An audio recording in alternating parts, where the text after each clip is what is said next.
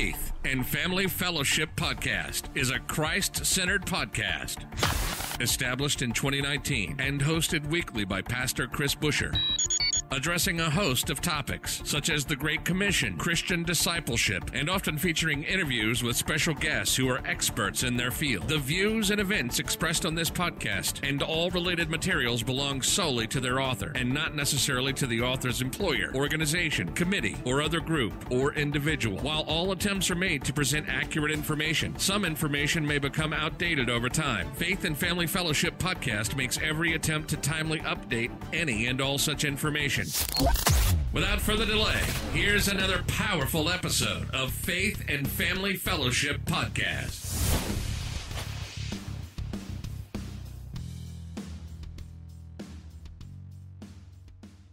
We're in. All right, great. Yeah. Cool. Sounds good. Yeah. So thanks for being here on the podcast with me today. It's great to have you. And we're going to talk about your book a little bit. And so before we do, can I just have you share a little bit about your testimony with us? The next 5 to 10 minutes of your story, a little background of you for the listeners to get to know you a little better. Okay, so I found the Lord when I went to church with my family. But to really find God and to come into your fullness of not only Christ and the kingdom, I really met the Lord through fasting. And when I went without is when I found all the work that God wanted me to do. Because when you're giving up this life to take on the works of Christ, you begin to inherit not only what he wants you to do for his kingdom, but also the abundance and the blessing that comes with it as well. So after I started really fasting and doing the works that not only Christ and the prophets did in the Holy Bible, that is when my life really changed. Because I began preaching, I began ministering, I really became born again. I had a new mind state, and I was totally awoken to Christ. So I'm going to have to say by the whole fasting experience and spending time with God alone through the whole ministry, and not only church, but fellowshipping with believers who were ministering alongside with me as well, that really, it gave me a testimony, it gave me my story, and it gave me the works that I have now, not only in my book, but in also the music and the Christian films that I do as well. So I'm going to have to say that church was a big part of not only learning the whole ceremony of worshiping God, but fasting and doing the actual works that not only Christ did, but the prophets did, was how I became to really formulate my own testimony, my own story, and it gave me the drive and will to do what I do today, which is write, produce, film movies, and to save souls for the kingdom of God. You're listening to the Faith and Family Fellowship Podcast. We'll be right back after this quick word from our sponsors.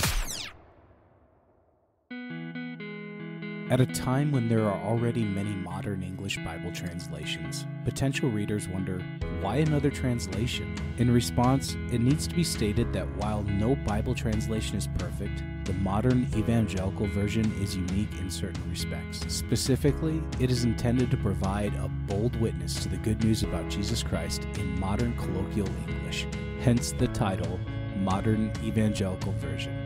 Find this Bible today at modernbible-translation.com.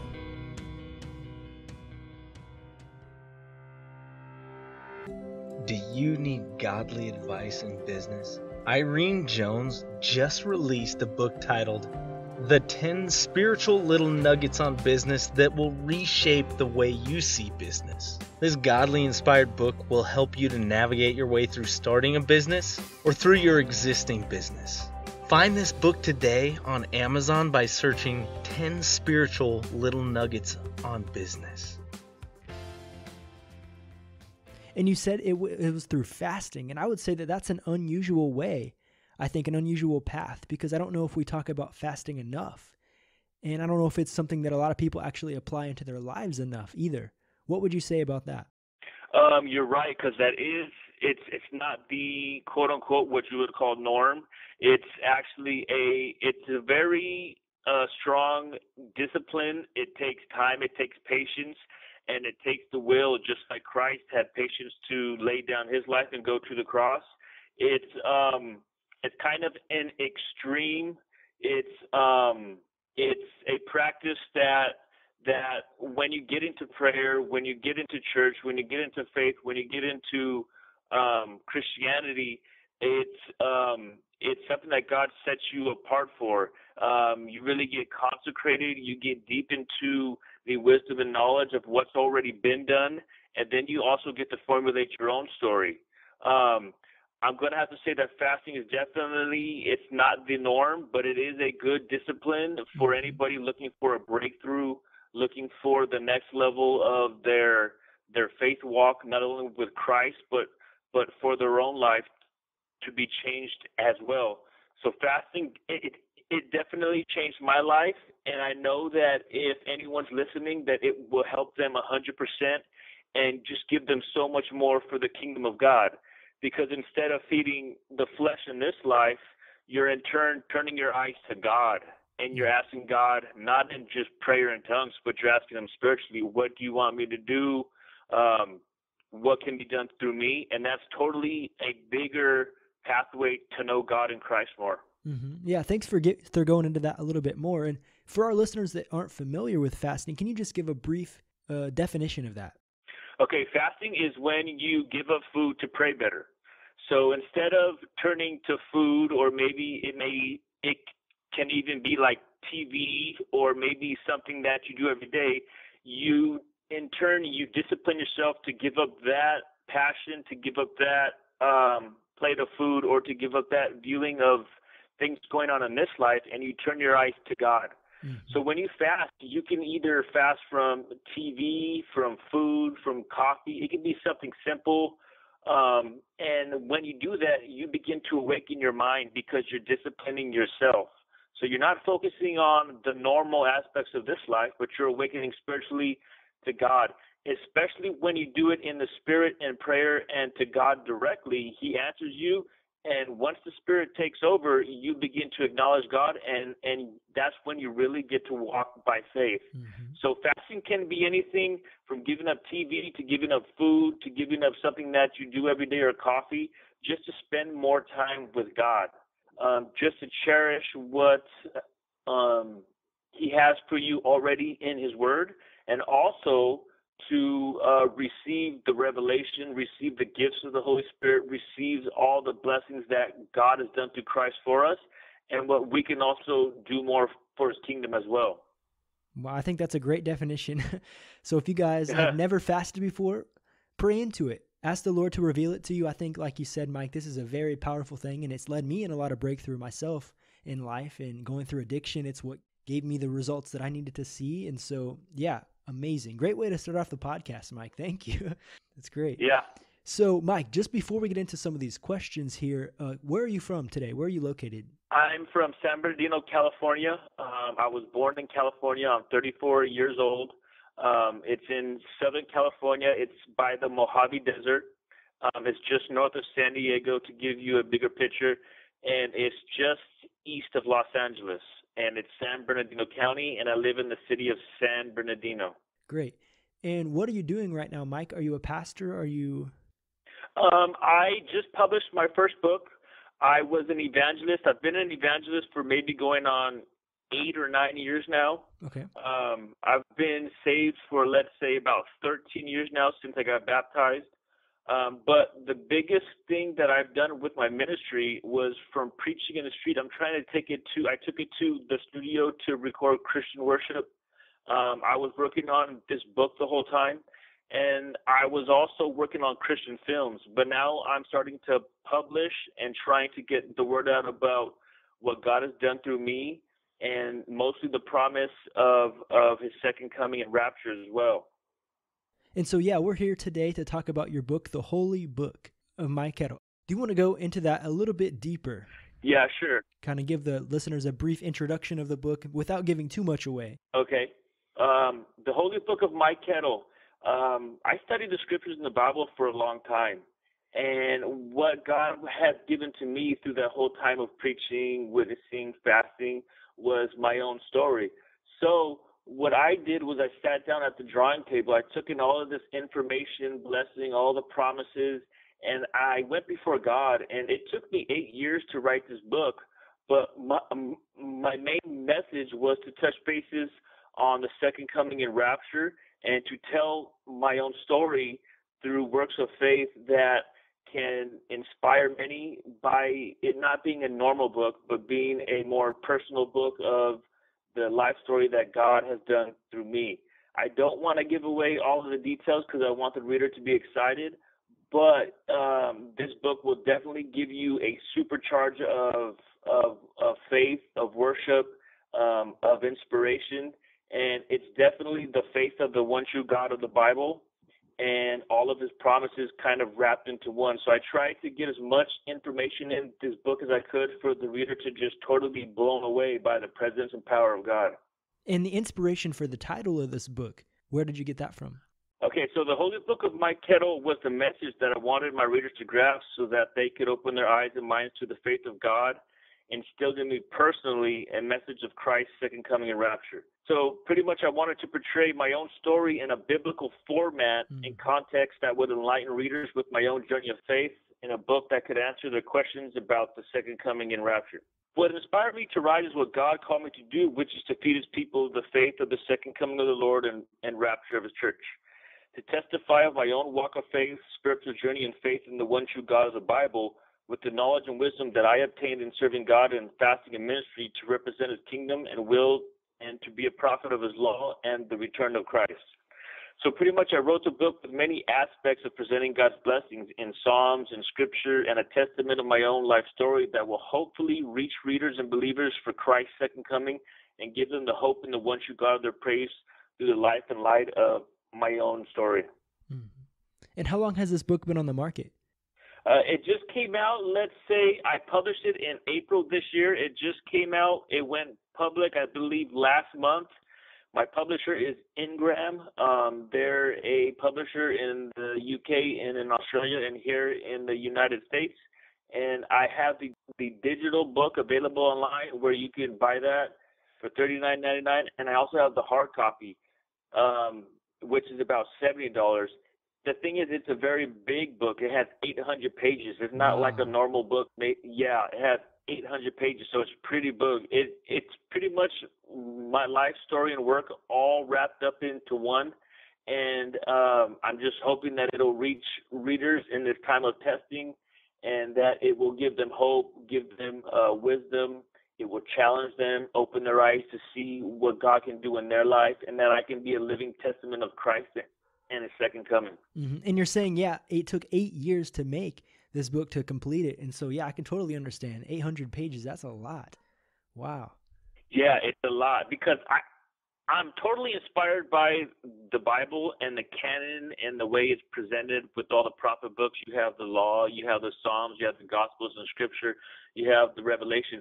So that inspired me to write out a masterpiece that could give wisdom, give knowledge in every aspect of the teachings of Christ. Because when you read the Bible, there's so many ways that God communicates with you through his law, through his Psalms, and it's all prophetic. So that inspired me a lot to not only be a prophet, but to put together something that a reader could enjoy and be biblically inspired by too as well. Yeah. All right. And my next question was, how is this book different than other books? Well, I think I can answer that myself, that this is definitely different than your regular Christian book out there. Yes, a lot of Bible study books, Christian books, or books from church are course books, like with specific subjects, disciplines, and certain teachings of faith. But the Holy Book of Mike Kettle is more of a story of my faith journey that will definitely inspire, intercede, and instruct all who read it. A story that takes the Bible to its extreme and into the second coming and rapture in works of God that are promised in the Bible and that can be done and performed by all. So this book will definitely make people of all faiths think about the works of God that can be done by a prophet and how God can use them just as he did me to reach people for the kingdom of heaven. Mm-hmm. So I think it's going to be very challenging. It's going to be a new aspect of faith And I'm just hoping that I can be that messenger that Christ sent, and the prophet, the one true God, anointed to teach His second coming, to teach His rapture, to bless all by my own life story. Mm-hmm. And so this book is not only for Christians; it can be of anyone of any faith to be inspired by God and the works that He does, and through the biblical ways as well. Yes. Also included in it, I mean, there are so many nations, there's so many people, there's so many tongues. And in today's world, when you begin to grow in faith, you begin to not accept things, but you begin to see things in a more mature way. And I'm hoping that this book can really do that. I was at work today, and I was in prayer with God, and I was thinking, what can I do to further this book? And He told me that He wants to get it translated, because there's so many people in the world, but they don't speak our language, but they still have the same faith in God, which gives them their own twist on their religion. But I'm hoping that I can personally present a work of faith that can reach them in a new way too as well. Mm-hmm. All right. What do you think is the overall message in these 800 pages that you would like the listener to see? The overall message that I would like readers to take from the Holy Book of Mike Kettle is that God can use them in a mighty way, that each believer in the Lord and the second coming rapture can be a testament of faith. They can be a pillar of works for God to stand on, and a disciple and prophet of His kingdom. That there are still higher works of faith in the prophecies, in the Word, and the second coming of Christ. And just like my story, they too can blossom, harvest, and inherit many mighty works for the one true God of the Bible, to pour out His ink through their hands as servants for the kingdom of heaven. So overall, I would like to inspire many to become a prophet of God like me, a teacher of God's Word and promise of His second coming and rapture, and to take on these works themselves to make all things greater for the kingdom of heaven. So pretty much, I'm hoping that it will inspire them. It will give them a pathway and enlightenment to know God, and it will test their faith to see where they stand as well, so that they can become greater too. Mm-hmm. And Mike. Yes, sir. Do you have any future projects in mind? Anything else that you're working on or planning on? I do. I have a lot. So this is my first published book. This is like the main project I was working on for, like I said, 8 years. I also do Christian rap and Christian films.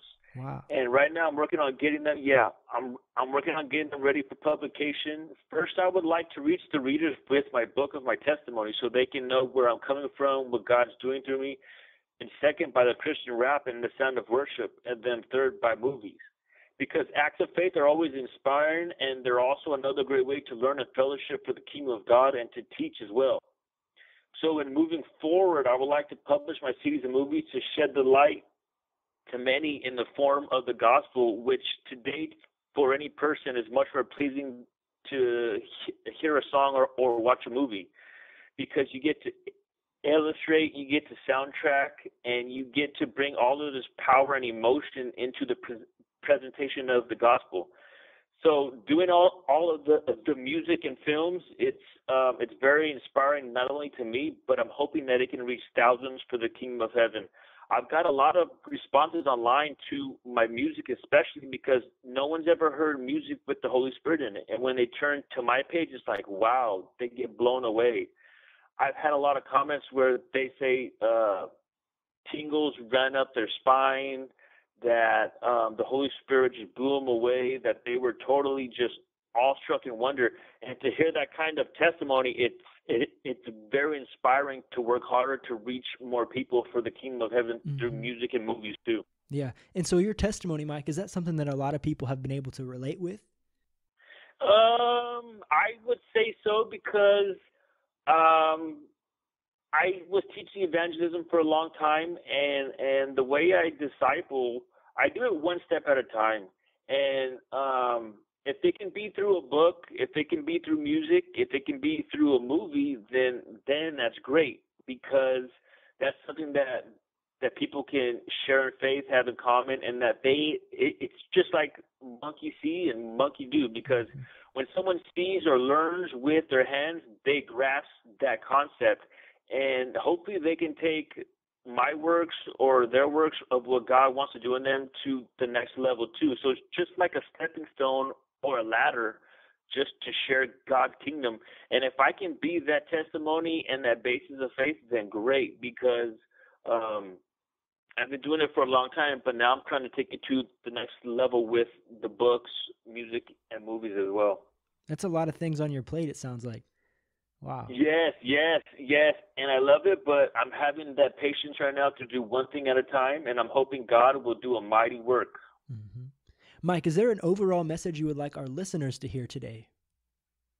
Yes, I would like you to have faith, to know that your faith is greater than all the testing and trials going on in the world right now, to trust in the second coming, to look for the one true God for the rapture, that all of your faith and everything you've ever done with God is going to be of worth in the day of judgment, and that everything that you have in Christ, this world cannot take from you. Mm. Remember to hold on to your treasures in Christ, just like he said in the gospel, and to trust in God, because with everything that's going on in the world right now, with great trials comes great joy. So stay tuned in, because the Lord, he's going to return. God's going to do a mighty work. And to everyone listening, I know your faith can be magnified tenfold just by the power of the Holy Spirit right now, that's praying over you, watching over you, and blessing you. Amen. In Jesus' name, amen. Mm-hmm. Great, Mike. Thank you so much for being a part of the podcast. Thank you, Dallas. I appreciate it. God bless you, and may your works for the kingdom of heaven prosper. Sounds great. Have a great day, Mike. You've just listened to the Faith and Family Fellowship Podcast with your host, Pastor Chris Busher. Faith and Family Fellowship Podcast was recorded live in studio with final editing made before uploading. Subscribe today to Faith and Family Fellowship Podcast on iTunes or Google Play. For more fantastic daily content, visit Pastor Chris Busher online via Facebook, YouTube, and Instagram.